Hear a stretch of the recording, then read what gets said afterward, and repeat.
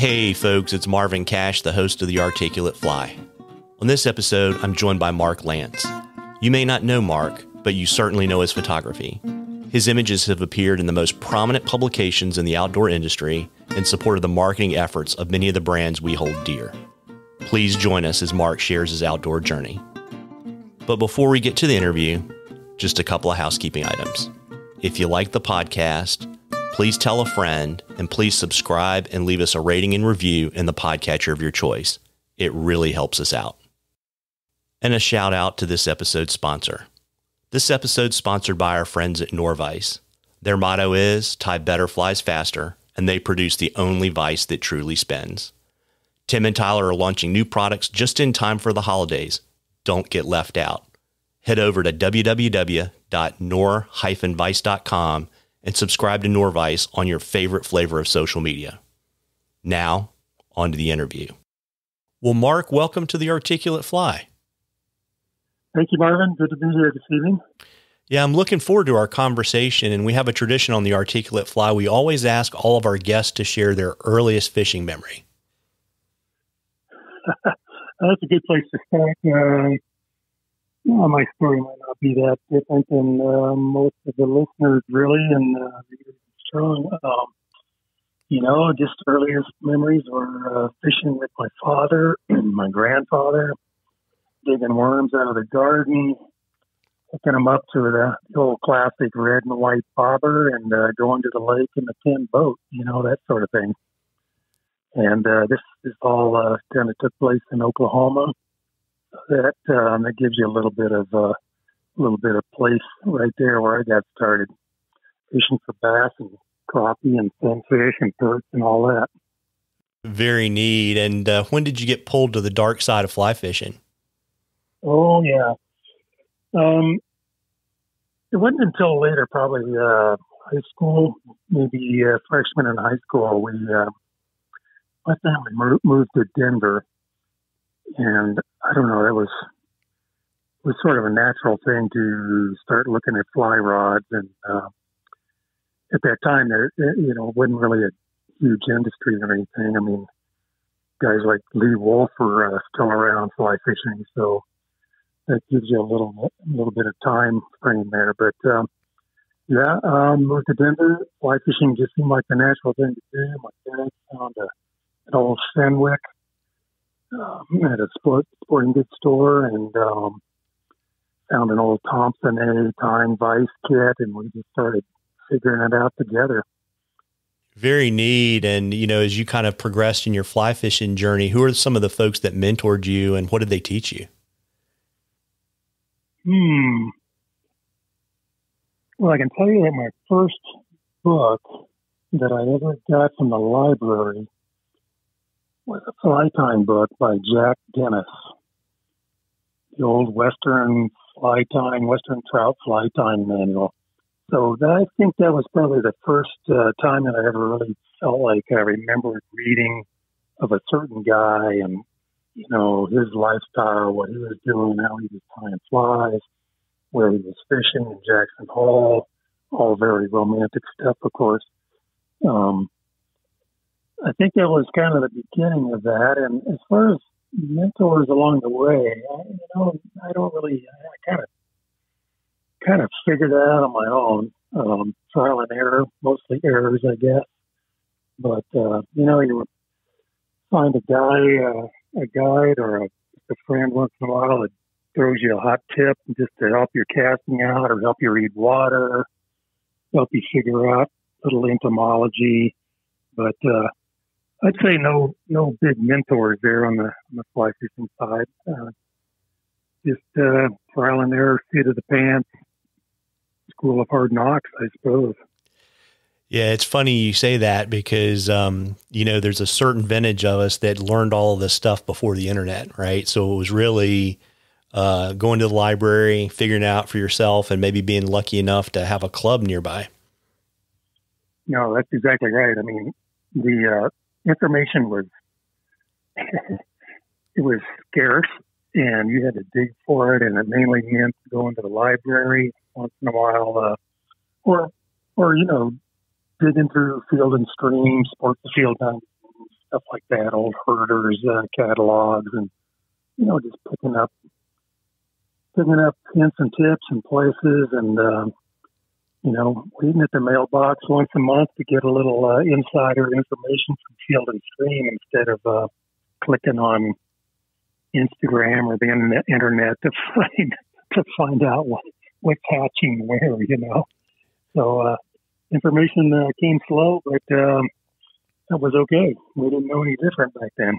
Yeah, there you go. And I also know you enjoy upland hunting, and I was really kind of curious, where your appreciation of nature and, your affinity for hunting and fishing came from. Yeah. I think that nature and outdoor thing just kind of been in my blood ever since I was a little kid. After school, I went out in the field and goof around, find frogs or whatever, fish, into the woods, squirrels, that sort of thing. Just, I don't know, just from a little kid being outdoors, that was my thing. I loved being outside. Other sports, baseball and normal stuff sort of went by the wayside, so that I could spend more time fishing or doing stuff with my dad, or just being outdoors out in the woods goofing around. Yeah, very neat. And even though my listeners may not know you by name, I'm sure they've seen plenty of your images, because I know you've done photography for major outdoor brands, for lodges and outfitters. And I was really curious about when you got the photography bug. Yeah, let's see. Well, again, since I was a kid, I remember borrowing my dad's little Kodak camera. It's one of those bellows style things where you pull the lens out and sort of comes out like an accordion out from the camera. And we'd have that on family vacations. I enjoyed taking pictures of us just doing goofy stuff, canoeing, or running around camping at the lake and that sort of thing. But that kind of was the start. And in high school, my grandfather brought me home a used Nikon from some of his travels overseas. And that was sort of the first big camera, real camera that I had in high school. And I think I just kind of dug cameras and sort of found this little artistic side in the back of my head somewhere that me and got into college and shot for the yearbook, and just took pictures mainly for myself, just fun stuff, outdoor stuff, fishing stuff, of course, skiing, outdoorsy stuff, but no real, I don't know, I don't think I had any professional, pull to go do anything like that, but it was in there. It was in me somewhere to be taking photos and have a bit of an artistic side, and sort of got me started.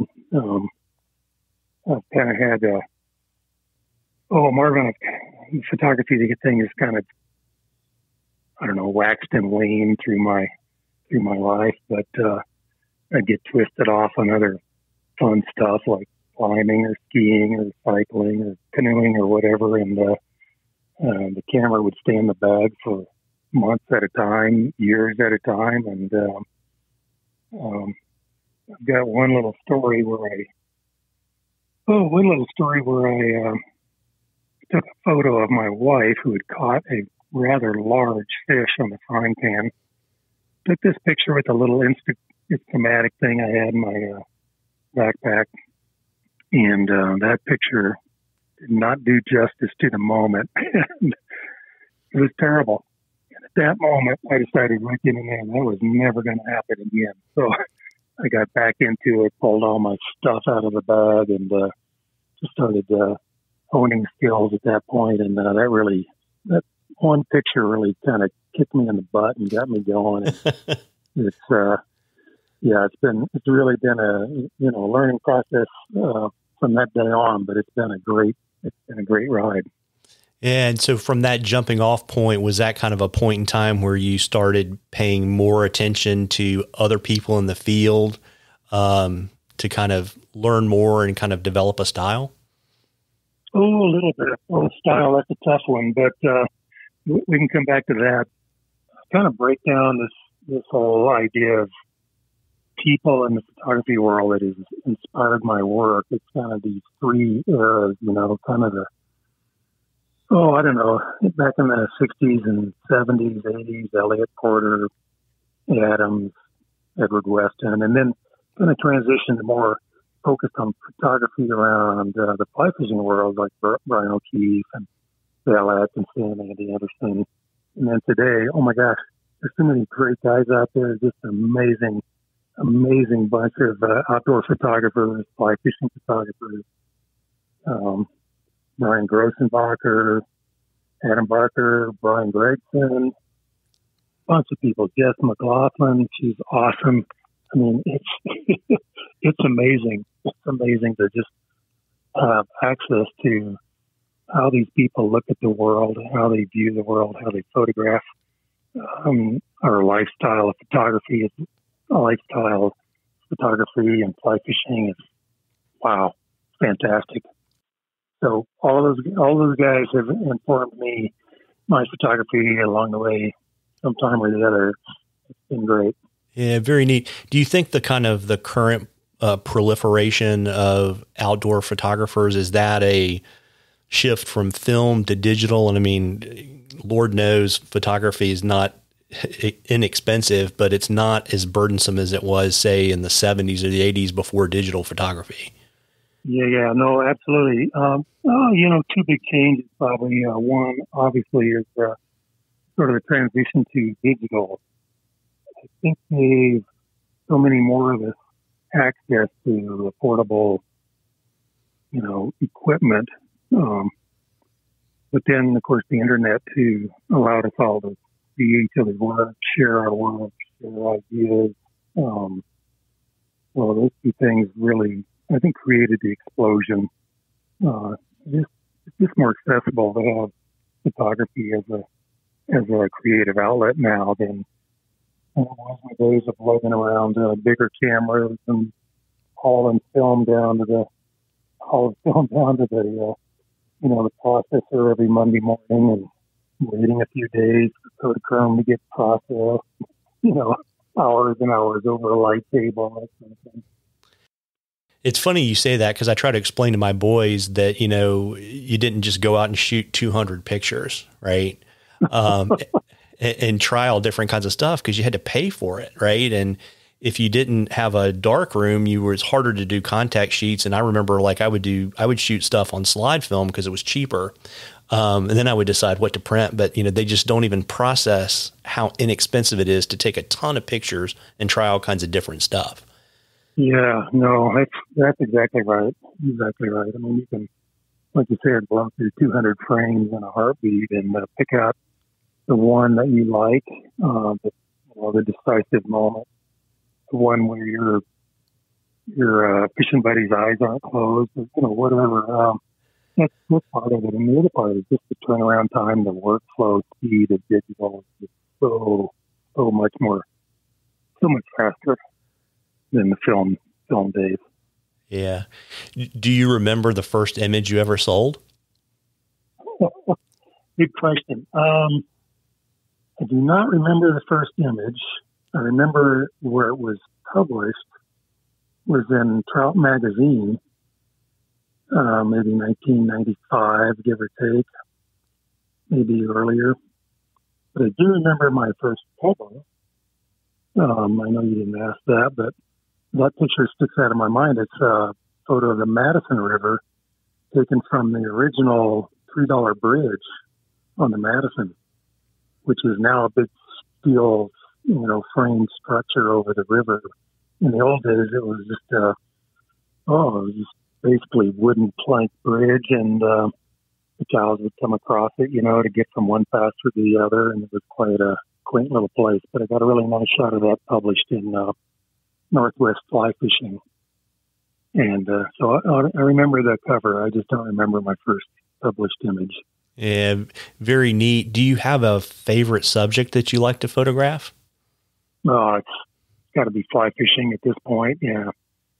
Fly fishing, and of course now the wingsuiting thing is new to me, but it's It's really captured my whole my whole point of getting outdoors. It's really it's made a big change in some of the things I'm doing. So I have played photography of the fly fishing world, and has been my kind of bread and butter and my favorite thing. But photographing working dogs and bird dogs, gun dogs, the uplands, boy, that's a close second right now. Yeah, it's interesting. What is it that makes it a close second? Is it the dogs or is it something else? Oh, dogs. I think dogs is a huge piece of it. But the other piece is, the landscapes, the geography of wing shooting and fly fishing really isn't that different. I mean, there are a lot of places I can go hunt my dog in the morning and go fishing in the afternoon. So, there's a lot of common ground between the two, I think. Yeah, it's, I don't know. I think I'm always amazed. I don't get to bird hunt as much as I like, but I'm always just blown away at how happy the dogs are. Yep, they're happy. They are happy. They're happy to be there. And, when they're doing what their DNA tells them to do, they are sight to behold, and they are a blast to be around. I was actually photographing a fly fishing / wing shooting lodge on the west coast of Colorado it's been a few years now, and I had an opportunity to go out and photograph some guys that were working their dogs on just planted pheasants. And, it was kind of a dude ranch sort of situation. But, man, when I saw those dogs working, I just went nuts. I thought this was the coolest thing I've ever seen. And it was really the first time I'd ever really seen it live.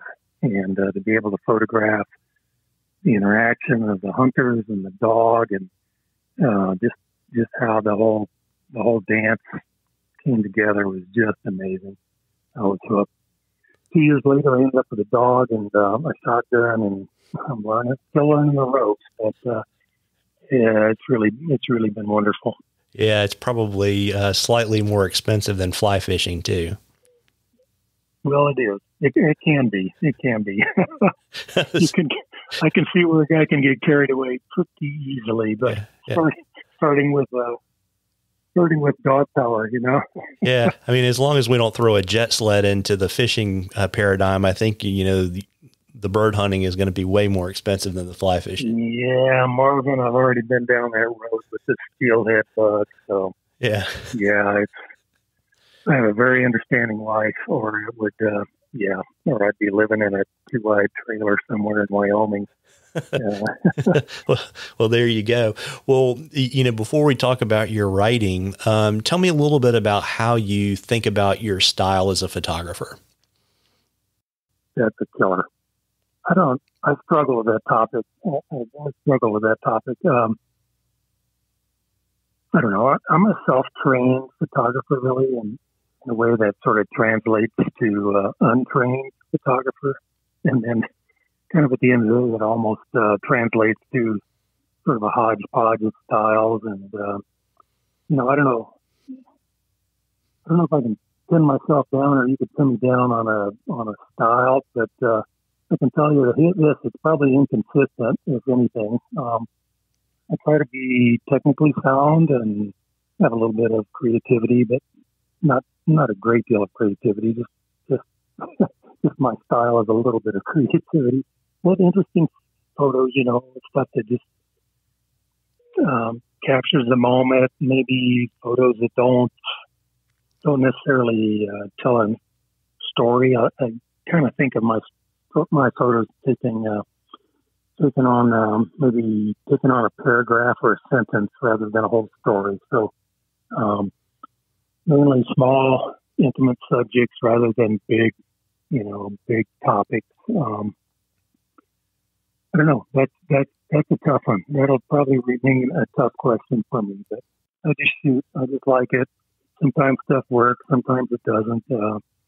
I'm not sure I can pin myself down on a particular style. Yeah. I mean, I certainly see that sentence, not a paragraph or an entire paper in that article that just came out in the Upland Hunting edition of Strung, where you had the picture of the pheasant. And then you had several pictures, I think, of like the feet of the game birds with like maybe a broken open shotgun. That were very interesting, right? Very different perspective. Yeah. Yeah, that was cool. I got to give some credit to the photo editors of that magazine because, they see a lot of my photos and they pick the ones that can tell a story or that can actually help the viewer dig a little deeper. Like you suggested, those 3 images of the feet of game birds were 3 different birds. And, the guys that are into it can nail those birds. They know exactly what 3 birds those were and sort of tie that back into the story. And then hopefully we reach some guys that do a little wing shooting, do a little photography, and, get their creative juices flowing too, thinking of all the feathers of these birds and how they can be worked into fly patterns that they already tie, or maybe inspire them to tie some new patterns. Yeah, it's funny you say that because I specifically thinking about the picture of the pheasant skin. And I was just literally just scouring that photo, thinking about all the different feathers that were on it, and what you could tie. Pretty amazing. And, in addition to being a photographer, you're also an outdoor writer. When did the writing bug get you? Oh, I think the writing came from my work, actually, my 9-to-5 job or 8-to-5 job. It's kind of a technical writer about geology and geophysics software, basically in the oil and gas industry, oil and gas exploration. So I did a lot of technical marketing on that side and around oil and gas exploration, and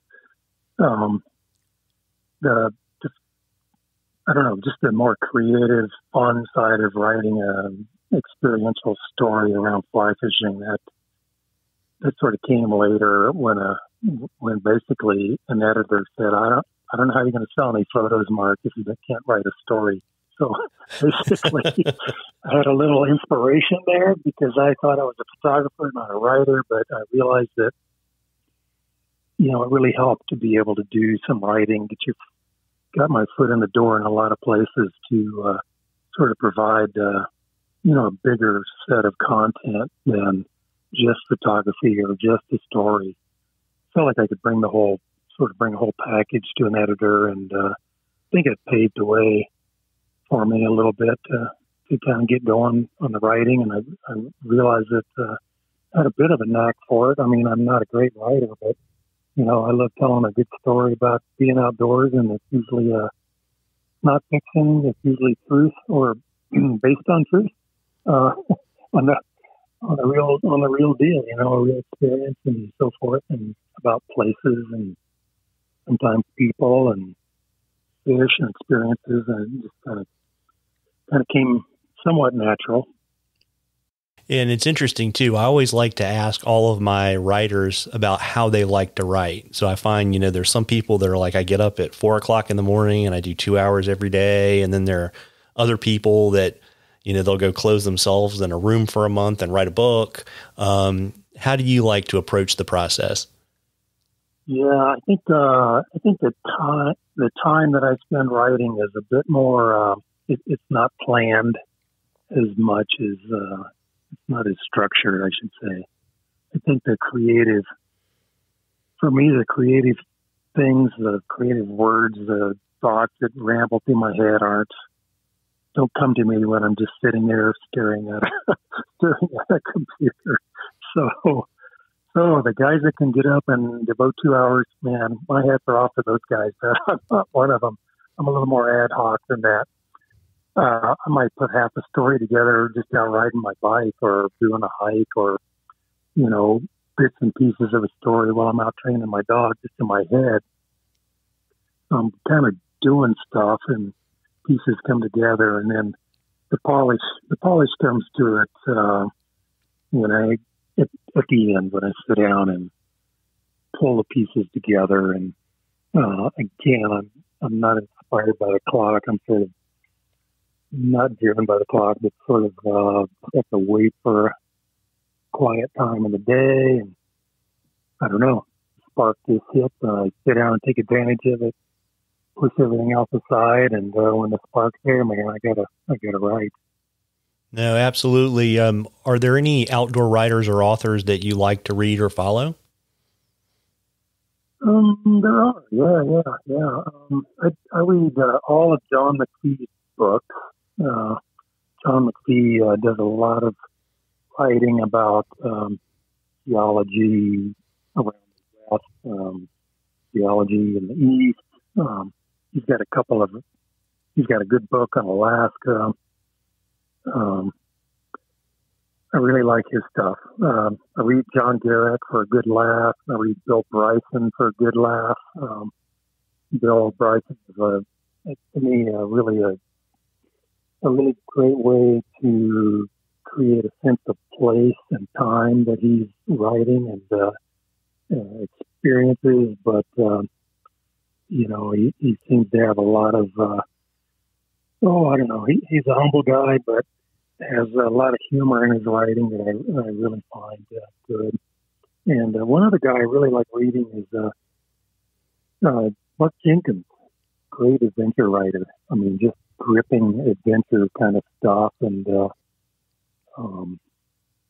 all true stories and just amazing experiences that guy has written about. So those are probably three modern day guys that I like to read. Oh, on the wing shooting side, Jim Fergus, Hunter's Road. I think is probably a classic, but what a great one for a guy like me just getting into the wing shooting. Good writer, Jim Fergus. Great storytelling. Very neat. And I think I know the answer to this question, but I'm going to ask it anyway.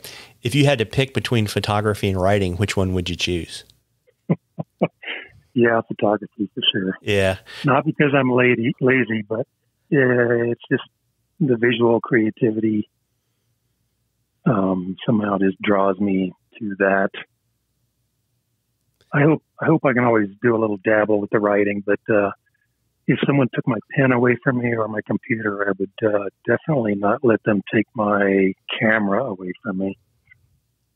Yeah, got it. And, another thing that's interesting, and I've been lucky to have a lot of folks who have been able to, I think through kind of determination and probably a little bit of luck to get their passion to be their day job. And, I know, as you mentioned earlier in the interview, that you had a career in oil and gas, but you now are able to pursue your photography, your writing, and your outdoor interests full time. And I was wondering if you could tell us a little bit about how you were able to do it, because I know so many people that are like, gosh, I really like this. I wish I could make this my life's work and not do my 9-to-5 thing anymore. So would love any tips, tips and secrets you may have, or just kind of I know that you had your photography business before you left oil and gas, like what that progression was like, kind of building the foundation to do this today.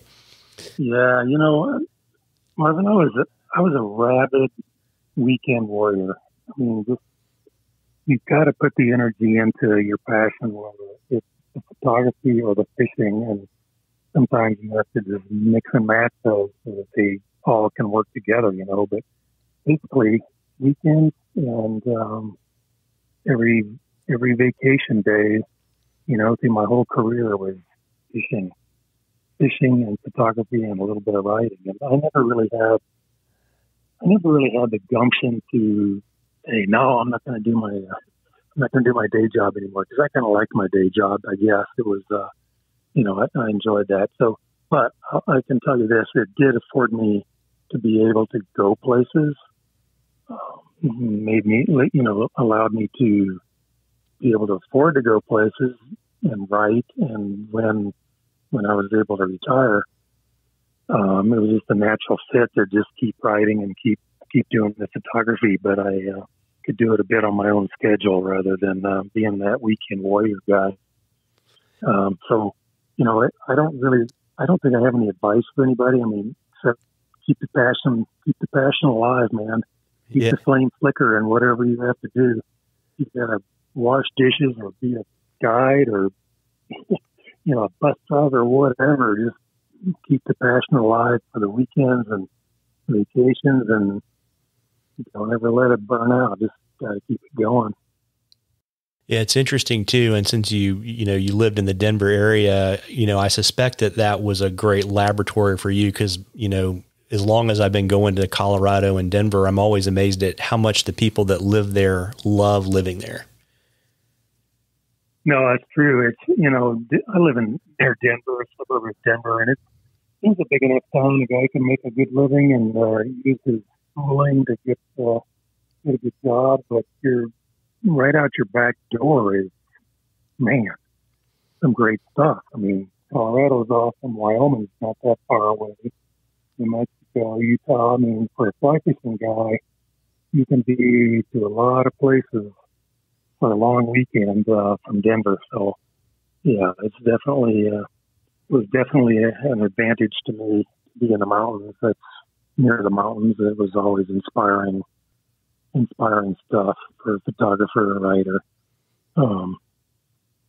Yeah, absolutely. Yeah, it's neat. And, I, preparing for this interview, read your article and Strung that we mentioned, and I'll drop a link to it in the show notes for sure. But one of the things that really struck me reading that article was I had a real sense of your reverence for the experience of fishing and hunting and making your own flies, and also just that connection to the natural world. And I just wondered if you could talk a little bit about your perspective and kind of how it came to be. Marvin, that's kind of heavy. It is kind of heavy, but I was really struck by the article. I mean, I read a ton of outdoor stuff and I was like, wow, this is somebody who's really has a very deep connection to our natural world and has a real reverence for being in the field. Right.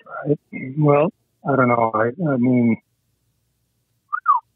from childhood, I've enjoyed being outdoors and wildlife, the fishing, just wild life is fantastic. So I think some of that just began from when I was a child. The reverence piece, I don't know. That just could be sort of a reflection of my just demeanor in general. I'm not a real. I don't know how to say it, but there's a lot of joy when I do these things, these pursuits. Lots of joy, but it's really not the show. It's just more internal for me somehow.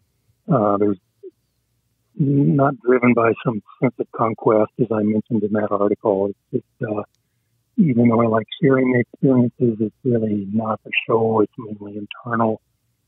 I just think we all should be really, really, really careful with Mother Nature. I don't know. That's kind of a tough one to describe. I mean, it can, fly fishing and wing shooting both can be kind of these sort of quiet, personal pursuits, and that's more or less how I approach them.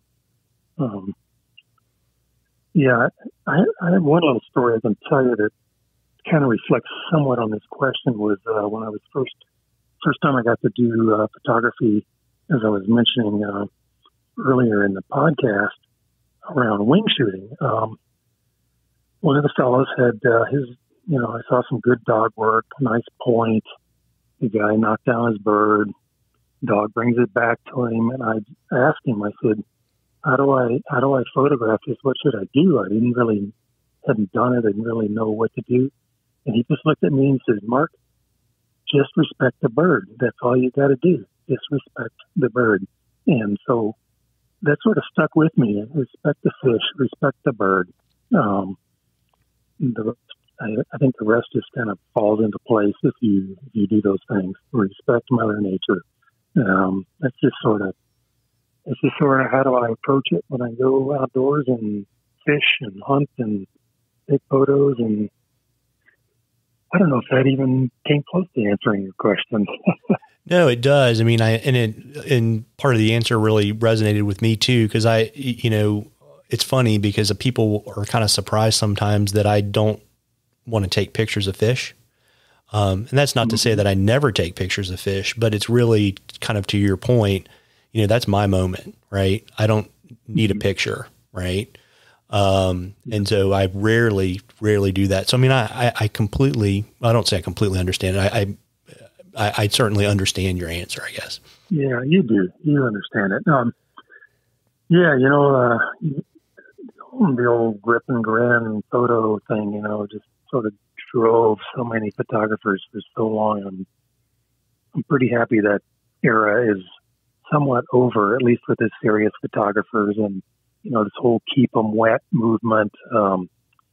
Great stuff, it's just, you can document all of this without taking a fish out of the water and grabbing it with your grubby mitts and getting a photo of a silly guy, aiming the fish at the camera. But we all do it. We all done it. But there's so much more to it if you stop and think about it. So hopefully we all will. Yeah, it's interesting you say that. It makes me think about, one thing I do religiously is I keep a fishing journal. And not like this was the temperature of the moon phase, but literally just every day that I'm on the water, I just write one little short page, usually at the end of the day with a beer or a spirit, and write that out, right? Just so, and I don't usually go back and look at it, but it's just something I wanted to have for my boys so they could go back and kind of flip through that and kind of see what, my years of fishing looked like. Right. Yeah. Hey, well, I'll say this. If you want to take a grip and grin picture of your boys, man, I think you should. Oh, absolutely. I do have some of those. I mean, I would tell you probably the most amazing thing, and you'll get a kick out of this, is my oldest son, who's now 18, when he was very young, like say 5 or 6, he always wanted to come fish with me. And Perfect. I kept telling him, what I did is I said, well, you don't listen well enough to be in a drift boat. But this kind of culminated when he was almost 8 years old.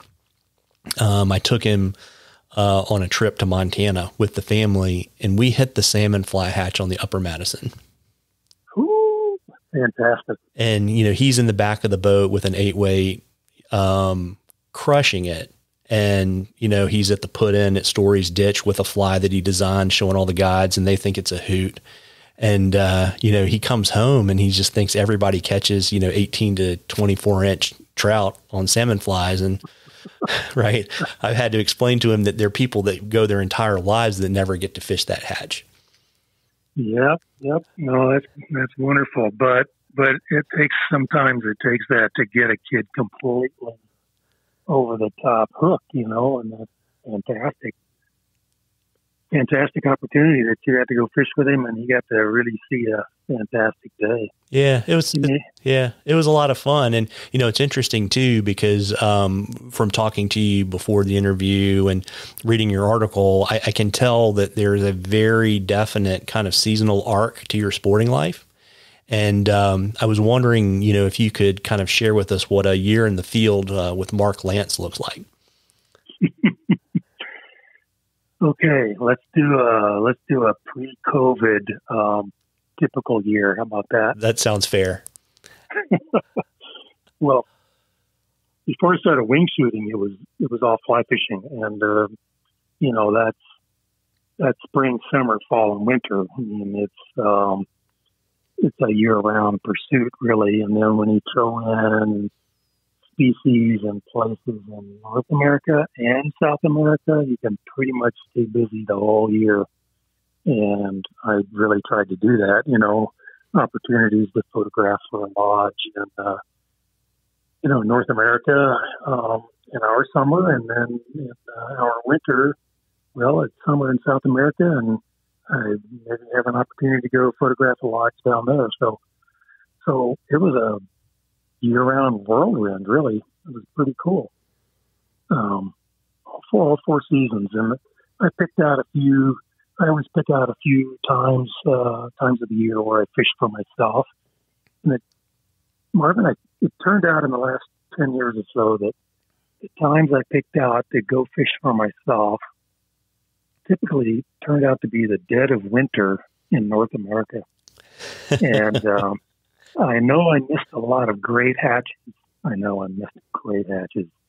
But I had rivers to myself, which is kind of at some point you just appreciate that, you know. So to catch 5 fish a day or 1 fish a day, or to get skunked sometimes when you have an entire river to yourself is way more valuable than, you know, hitting the hatch of a lifetime with 40 other boats on the river, and you know what I mean, just the crowds that sort of naturally occur these days. But yeah, so that arc was a big circle, man. It wasn't the arc just kept going, and then the whole bird dog thing got thrown in, and then the wing shooting upland thing got thrown in just the last few years. So that sort of changed the trajectory a bit. Seems like I still miss those great hatches because I'm at home training my bird dog, preparing for the fall. So, and then fall comes, and I'm torn between great fishing destinations and great wing shooting opportunities. You know, Montana, North Dakota, South Dakota, wherever. I mean, as the species kind of have their flashpoints for the season, you sort of want to be there for that. So, so fishing kind of has gone on the back burner just a wee bit until after January 31st. The springtime kicks in, and I can work in some fishing and gradually get back into bird dog training, and then suddenly I find the cycle has begun all over again. Yeah, very neat. And, you know, you've been around the sport for a while. And I was just kind of curious, you know, on your perspective on what's kind of changed since you've been fly fishing and been out in the field bird hunting. Yeah. No, there's some big changes. I mean, I've kind of been at it for a while, so kind of date myself a bit here, but we mentioned about sort of the information boom a little earlier when we talked about internet and social media and so forth. So one huge thing that's changed is just access to information, whether it's the hot bug on the Henry's Fork, you know, on July 26th or whatever. You could pretty much nail it down. Somebody has the info. You know, when I first started, you know, it was basically going to the library and checking out a book and learning what you could. So sort of this information explosion is a big change, huge change. And I would say that there's also a big change in the equipment. You know, fundamentally, fly rod and a reel, yeah, but boy, it's changed. I mean, the materials are fantastic, beautiful quality of the work, fly rods, lines, reels, even clothing. I mean, good grief. Thankfully, I don't have to wear Army surplus stuff anymore to go fishing. You know, it's a big transition from Army surplus gear to, you know, down coats and Gore-Tex jackets, and, you know, we've got it made. We have access to so much great equipment. So those are two big changes, I think. The crowds, that's a big change. A lot more people on the water now. Absolutely. Changes in the photography world too that we mentioned earlier, just from film to digital has really been a revolution, a good one, I think. I can't imagine going back to film, although there are some really creative, wonderful photographers that do film still, and my hats are off to them. But I think now I don't have the patience. I'm hooked. I'm hooked on the workflow of digital. So that's another big change over my career for sure.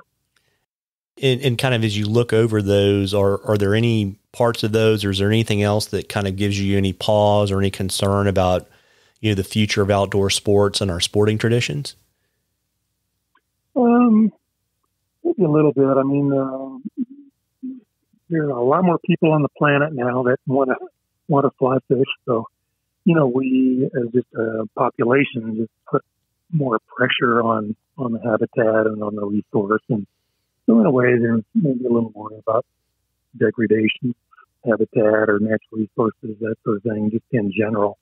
There are bigger forces at play that have little regard for the natural world too. But some of those bigger pieces aside, just on a local level and national level, there's a little bit of concern. But the other side of the coin is, on the other hand, we still have a lot of people that'll change themselves to an old growth forest tree or a bulldozer to bring attention to degradation of a resource or a river or a mountainside from mining and so forth, like Pebble Mine, for example.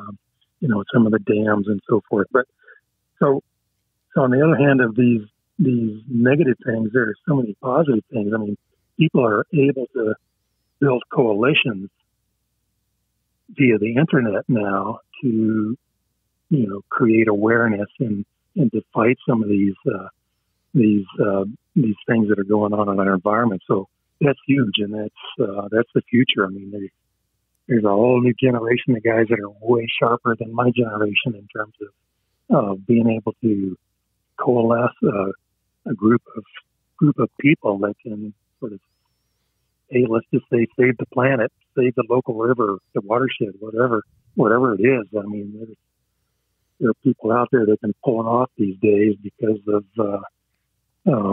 social media, the internet, just the speed of information. So on the one hand, yep, there's concerns, but on the other hand, I think there's a lot of good things that are going to come from a younger generation of outdoorsmen and outdoor women, and I think the future is we have to be cautious, we have to keep our ears open and be diligent, but I think we're going to be in good shape. Yeah, that's a really kind of a great note to kind of wrap things up tonight. And before I let you go, Mark, why don't you let folks know where they can find you on the internet and follow all of your photography and your upland hunting and all your fly fishing adventures? Yeah, well, I do a little bit on Instagram. Probably not as regular as I would like, but folks can find some of the stuff I'm up to recently at Riverlight Images on Instagram. And that happens to be my URL for my website also. It's www.riverlightimages.com. And I know some of the listeners will be thinking light is in light beer, but no, light is in LIGHT, so riverlightimages.com. And you can see some of the stuff I've done lately and some of the stuff I've done in the past. And keep track of me that way. That'd be fun to hear from some of you guys. Yeah, that's awesome. And I'll drop all that stuff in the show notes, and I'll make sure that we don't have a Miller Lite Beer URL problem. Beautiful. Yeah, absolutely. Well, listen, Mark, I super appreciate you carving some time out this evening to chat with me. Thanks, Marvin. It was great. Yeah, we'll cross paths again, I hope. Yeah, absolutely. Take care. You bet. Good night. Well, folks, I hope you enjoyed that as much as we enjoyed bringing it to you. Again, if you like the podcast, please tell a friend and please subscribe and leave us a review in the podcatcher of your choice. Tight lines, everybody. Happy Thanksgiving.